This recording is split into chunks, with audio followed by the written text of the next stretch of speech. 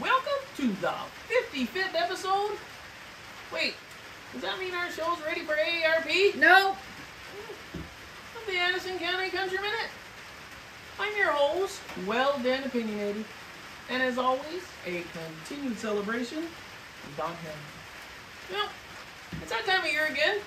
You fellers and lady LLs knows what I'm speaking of. Oh yes, tools be changing from one season to the next. Shovels away, maybe. Mowers be out, if they start.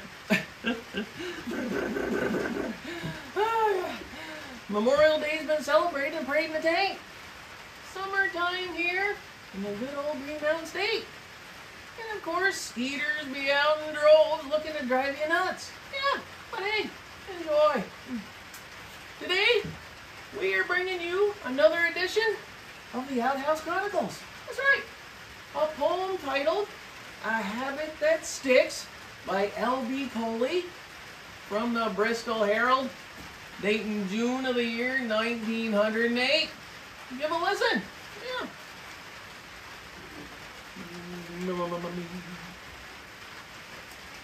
When as a boy, he lived on a farm. He arose about 4 o'clock and wended his way to the old red barn, for he had to water the stock. Years later, he moved to the city, and as a financier made a name. But he still clings to his old habits and waters the stock just the same. Yeah. And if you have something you'd like to share now, don't be shy. Send it on in now. We like all kinds of crazy fun stuff. Yes, sir. We're a little off our rocker ourselves. Yeah. Well, another news. 2 farmers headed into town up there in Snowbins to do some banking. Once inside, the 2 masked armed robbers burst in. Oh! Yelling and screaming, causing all sorts of commotion. One of them takes the money from the tellers, and the other robber sees take everyone else's wallets, watches, and whatnot. While this is happening, one of the farmers slowly reaches into his pocket, slips something in the other farmer's hand. Without looking down and all nervous, the farmer whispers, "What is this?" "Well," says the other farmer, "it's that $50 I owe ya."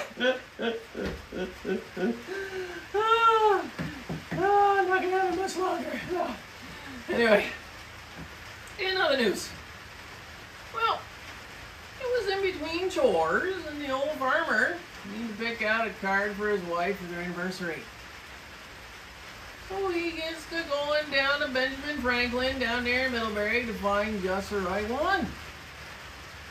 The clerk noticed just how long it was taking the farmer and asked if he could help.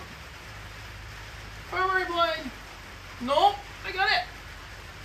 So the farmer proceeded to walk back and forth, humming and hawing, getting all flustered and seemingly confused, looking over one card after another. The clerk again went back to see if he could help one more time. "Is there a problem, sir?" he asked. "Yes, there is," he replied ruefully. "I can't find nothing my wife would ever believe."